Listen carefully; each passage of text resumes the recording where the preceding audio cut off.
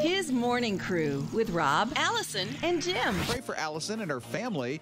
They all have the flu right now. But not our producer, Jim Mann. He's healthy, he's strong, and he's into dogs today. And pancakes. Dogs and pancakes. Yes. They mix, huh?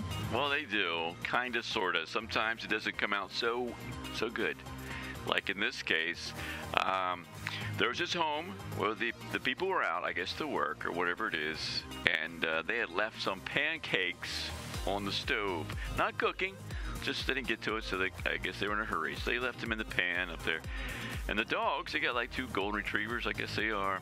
Now, they see all this on a security cam, right? So you can see the dogs.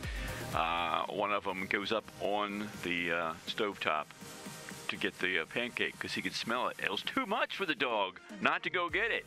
No, he couldn't sit down and read a book or anything. He had to get that pancake.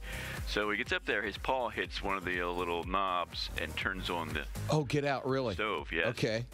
And eventually you'll see that the pan catches on fire, which sets off the alarm. Okay. Which is always an attractive sound. And so... Is this it? Is this their house I'm hearing? That's the one, yes. It starts smoking up the whole place, and the 2 dogs are like, what do we do? So they go sit on the couch. That was a good idea. So a fire catches? Yeah. What about their house? Well, it probably would have caught on fire, but this is one of those really good alarm systems which goes to the fire department, and they came and made sure everything is okay. Everybody's good. Yeah. Okay, I'm glad there's a happy ending to what could have been a very tragic story. The pancakes were ruined, Rob. Well, then that's the tragic part. Yeah. I think they're good with that.